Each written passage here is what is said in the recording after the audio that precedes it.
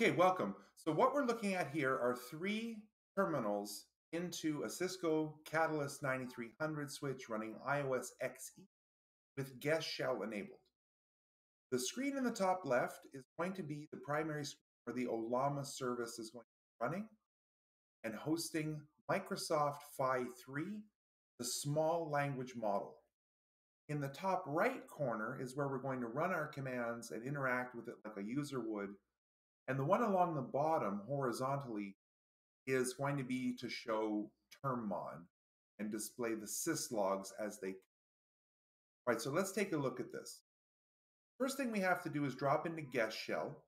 And I've already installed Ollama, but we're going to run a little bash script that sets up some environment variables like the local model directory and a temp folder directory and some permissions.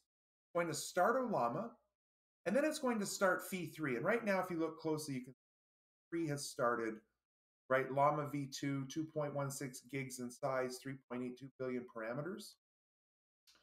It will do a post once it's ready to go. So once I've seen this, I know that Ollama is up and running. We're going to move to the top right terminal, drop back into guest shell, and just to prove I'm not cheating or that none of this is off the box or remotely called, we're going to do Ollama list, and we can see that Ollama answers, and it's a local Ollama instance running Phi3. So we're going to move to the bottom window and just turn on termmon and clear the logs. And termmon is a terminal monitor, which means anything that goes into syslog will be displayed to the CLI, to the screen. So I'm going to run show IP interface brief. Everyone's favorite command. There is the standard output. Now watch. I'm going to let it go. See how I'm executing the Python script in guest shell? So let me pause it again. Back it up a second.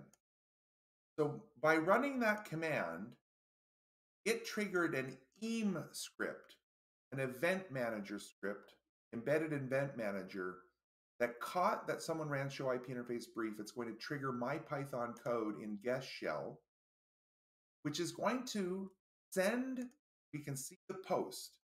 So I've truncated this on purpose for brevity, but 1 minute and 38 seconds it took the LLM locally in the Catalyst queue to generate the response to my prompt that said, here is the output from a show IP interface brief command. Could you please provide analysis?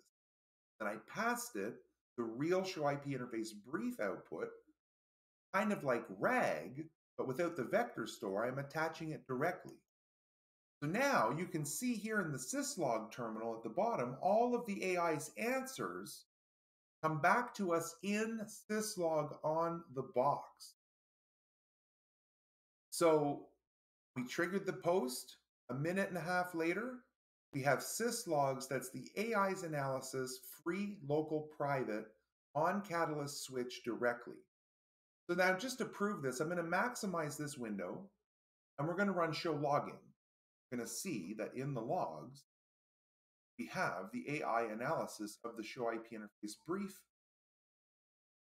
Now to prove that it worked, if you look closely at the IP addresses, I'm going to issue a show IP interface brief command again, and we can line up the IP address such as VLAN 311 has an IP address of 1085.134.92. Right? Or that the tunnel IP is whatever it is, 30.30.30. So we're actually going to see that it used the real logs and the real IPs and the real VLAN information directly on the box. Now, I think that's pretty cool, right? An AI that lives on the switch and is listening for show commands will take a look and analyze the output to the best of the model's ability, help augment the user's experience. They just have to check the logs. And also the minute and a half latency, I'm not worried about that. Better CPUs, used with GPUs, tensor layers, it's all coming. It's all coming. I happen to maybe be ahead of the hardware. This was on XR and XOS, who both have guest shells, bigger guts and bigger CPU. It might only be a few seconds. So I just wanted to share this with you. It took me a few days to get this going and a lot of work and errors and problems and bad approaches and new approaches. So I'm happy to discuss this with you at Cisco Live. I wanted to share with you to get you excited about Cisco Live and some of the crazy things you're going to see with AI at Cisco Live. Thanks again. Now, I think that's pretty cool, right? An AI that lives on the switch and is listening for show commands will take a look and analyze the output to the best of the model's ability, help augment the user's experience. They just have to check the logs. And also the minute and a half latency, I'm not worried about that. Better CPUs, used with GPUs, tensor layers, it's all coming. It's all coming. I happen to maybe be ahead of the hardware.